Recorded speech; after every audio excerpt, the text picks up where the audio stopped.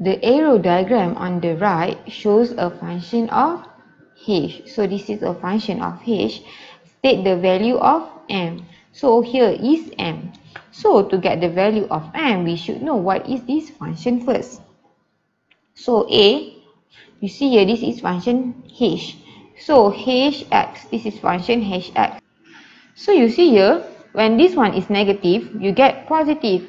When this one is positive, you also get positive. So negative 2, 3, 2 is 3, 4 is 15. So you can see here, 2 square, you get 4. So 4 minus 1 is 3. And this one is 2 square, you get 4. 4 minus 1, you get 3. And this one is 4 square is 16.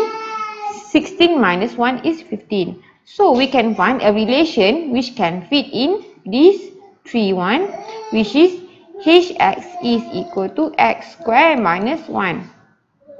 So you see here, when h negative 2 is equal to negative 2 square minus 1, so we get, so when the object is negative 2, you get 3. When h is equal to 2, you get 3. When h is equal to 4, you get 15. When h is equal to 6, what is m? So you have to find what is the relation between object and image. Get 4 minus 1, 3. So h2 is equal to 2 square minus 1, which is 3. And this one is 4 square minus 1 is 15. So we know that h6 is equal to m. So when we get this function, we can substitute.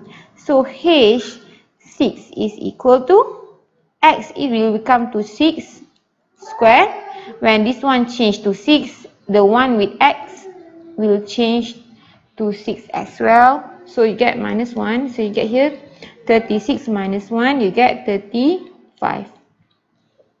So m is equal to 35.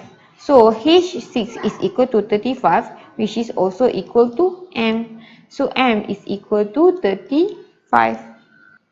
So B, using the function notation, express h in terms of x. So this one is the answer.